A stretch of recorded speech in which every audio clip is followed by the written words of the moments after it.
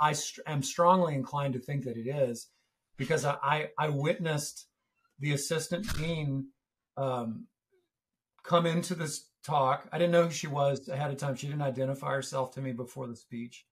She came in with a portfolio. She opened the portfolio. She had a printed out speech. So I don't know to what degree other members of the administration were involved in it, but I know for a fact that one member of the administration was anticipating this. I learned after the fact that she had sent an email, I guess, to the entire school, I think, to many people, basically saying how distressed she was over the hurt that my presence would cause on campus. And, so this was all planned in advance.